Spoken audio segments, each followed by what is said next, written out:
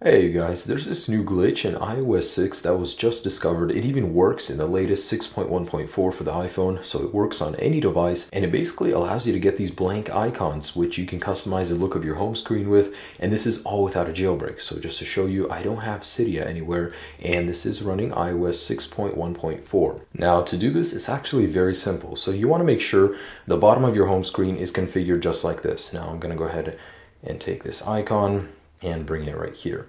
So you want to make sure that you have 4 icons on the bottom and that one of them, the second one, is a folder, and you want to make sure it's in the second position.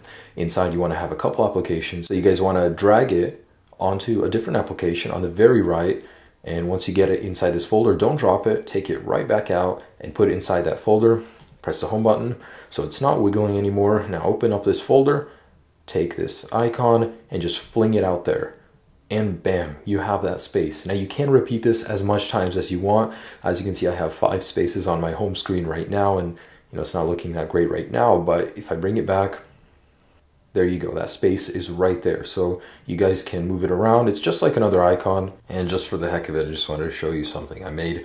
Just to show you, you can customize it. You can move these spaces wherever you want. And you can, of course, go back to your original state. You can get rid of these very easily, but just for that extra modification factor, you can play around with it. Now, if you go to the left, as you can see, they all appear just how they should, but then they disappear just like that. And just so you know, once these apps disappear off of your original home screen, you can only see them on the second or third pages or however many other pages you have. You won't see them on the original home screen. So these are the apps that I can no longer see over here. It's fairly straightforward. You guys can get a fresh look to your home screen without a jailbreak. So this is a cool little tweak. Now, say you want to get rid of this, it's very simple. Just reboot your iPhone. When you boot it back up, everything will be back to how it was. However, that may be a bad thing if you do like it. So be wary of that. Enjoy this little glitch, guys. Have a great day.